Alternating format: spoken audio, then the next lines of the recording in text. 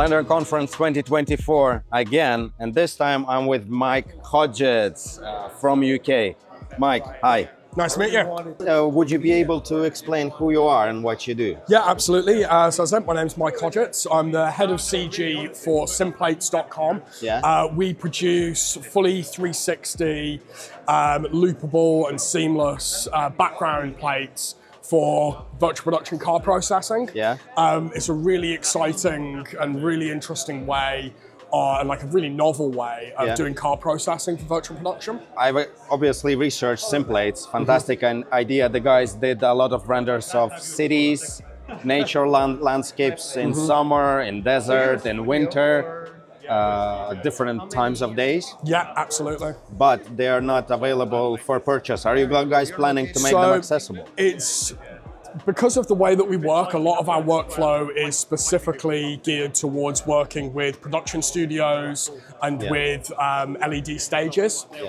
So it's less geared towards like an individual artist to purchase them, and more on like a business-to-business basis. I see. So our CEO, Alex, he lives in LA.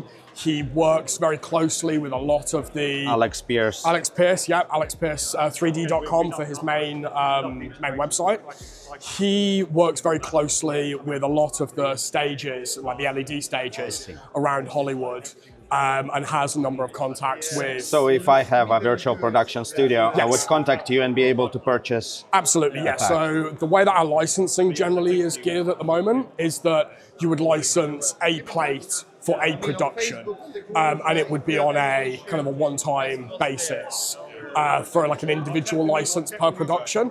But then we also will have expanded models for things like enterprise users, and creating more kind of custom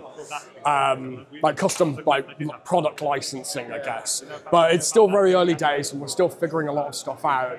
But yeah, the best way for, I think, if anybody is interested in using our content, is simply just to get in contact with us via the website. I see. Another quick question I had is that all the environments are moving mainly for car shots, but are you guys planning to do anything like, with a still camera, but maybe crowd animated around? Crowds are definitely something that we're interested in and we're looking into. We're still developing the pipelines for these. In terms of still plates, our sim plates can absolutely be used for still images already. You could just take a single frame of it and use it as a background. We have also had we've developed a couple of different plates that aren't yet available on the library because we're still kind of working on them. That are kind of static cameras, such as a car parked at a traffic lights with the traffic moving around it. So yeah, there's definitely plans for that sort of thing, but less about kind of a single still image. But we're open to any ideas that people have. If production studios are wanting specific content, they can get in contact with us, and we would welcome that kind of feedback. Also, custom orders are also absolutely an option. Our general model is that obviously a custom order is going to be a bit more expensive than maybe a single license, of course. But if it's a piece of content that we could reuse for our content library, then there's a wider discussion to be had there about whether or not we can, do a bit of a deal with people to say, we'll only charge you the licensing, but then we get to reuse the footage and resell it as part of our content library. That's really interesting. A bit about technical aspects of production of such stuff. Usually it was reserved per project, someone working on whatever card shot, they do it custom in-house or whatever. You guys are democratizing that. Production-wise, it's really heavy to render one single 360 environment. Super heavy stuff. You guys are doing it in motion. It's thanks to Render Network. Absolutely. Mike here with collaboration with Alex Pierce, they're recipients of Render Network grants. Could you talk a little bit about your experience, how that was, how it helped? Yeah, absolutely. I think, first of all, the Render Network grant helped enormously. It pretty much has pushed our kind of business pipelines, probably about 12 months into the future. You know, we've really been able to accelerate our business growth by receiving this grant. It's been incredible. The support that we've had from the Render Network team, from like a technical standpoint, has been fantastic. And in terms of like render speeds, we actually had a really good use case and example the other day where we were on set on a production and the director wanted some changes made to one of our plates. You know, he had a little bit of feedback of, you know, can we make X, Y, and Z changes? Now, normally, you know, if we were rendering that locally, it would have taken us 3-4 weeks to have re-rendered the whole plate. As it stood, the director gave us that feedback on the Friday night. Right. We made the changes. Classic. Classic, right? Uploaded the corrected files to the Render Network Saturday morning. Yeah. And by Saturday afternoon, we were on set shooting with the new plate. We were turned around the whole thing in less than 24 hours. So Render Network was incredible. It was so useful. And having these sort of really quick turnaround times has been instrumental because it means that we can work directly with producers and with studios and with directors. And we can have that kind of quick turnaround time. Now, obviously, I'd rather people didn't do that. Yeah. But, you know, it does allow for that kind of speed turnaround. It's a fantastic example in real-world production on set, like superb. And it's also a really heavy use case. Absolutely. You guys are doing 360 is always a challenge. And that's all done in Blender. You are big on procedural setups in Blender. That's correct, yes. So all of our sim plates are created in Blender and then rendered in Octane. Yeah.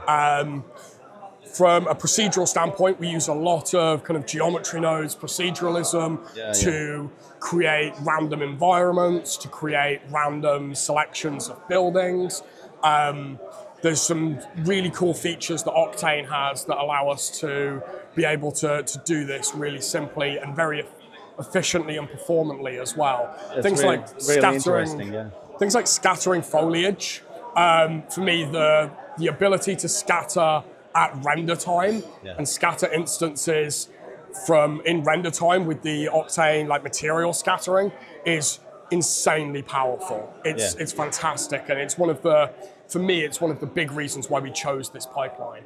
So it's still Octane Scatterer within Blender, yes? Yeah, we use the standalone, we have a combination of using the custom build of Octane for Blender, and then exporting that as an Orbix file and working with that in Octane standalone before uploading it to the Render Network. Did you know that Render Network is currently in closed beta for native Blender support? Oh, for Cycles? Not for Cycles, for Octane as well. Oh, fantastic. Yes, that would make, I did hear about this, yes, and that would make our pipelines, well, it's interesting because there's a number of things that work in standalone that are just a little bit easier to do in standalone than they are in Blender for Octane for Blender. Some of the light settings, for instance, some of the volumetric lights, we found that it's easier to get the results, the visual results that we were looking for in standalone as opposed to using it in Octane for Blender. But the fact that if we can upload directly from Blender to the Render Network, that could, again, make our pipelines even more efficient, which would be fantastic. Interesting.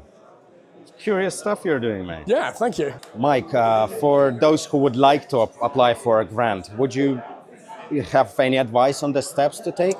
I mean, it's a really, really simple process, to be fair. You simply go to the website, which I can't remember the URL off the top of my head. renderfoundation.com/grants. There you go. Yeah. And you simply enter name, email address, and it's a 500-word, maximum 500-word description of what your project is and why you would like a grant. It's a really simple process. And after that, someone gets in touch? Or? Yeah, so somebody will then get in touch and kind of let you know and have a discussion about that process. And then you look at your balance on Render Network and see that hopefully there's a load of money in there, which is lovely. Nice, mate. Thank you. How do you like the conference so far? Love Blender Conference. It's my 4th time coming, and I absolutely love Blender Conference. It's so great to see the amount of people that really come out and be... It's quite different from others. Absolutely. Yeah. I think it's partly because Blender as a piece of software has always been very, very community driven. And so being able to come here and hang out and like talk with lots and lots of different people who are all very excited and using Blender in very different ways is a wonderful experience, and it's really fantastic. Yeah, well, it's my first one. I'm quite amazed. How are you enjoying it? I met a lot of fantastic people, and the feel, just so if you don't know, Blender Conference, it's quite exclusive type of conference, under 1,000 people. So it's quite easy to network with almost everyone in here, especially in the evenings after all the talks are done. Absolutely. Mike was one of the presenters here yesterday talking about audiovisual, the visualization. Yeah. I will link his speech in the video description as well, because it's quite curious for some of you, you know, who are trying to do the same. It's lovely to meet you. Thank you for your speech. Absolutely. You are very welcome. Mike is part of the family who tries to improve Octane for Blender, in this case, and Render Network. Thank you, mate. Thank you very much. Enjoy. You too.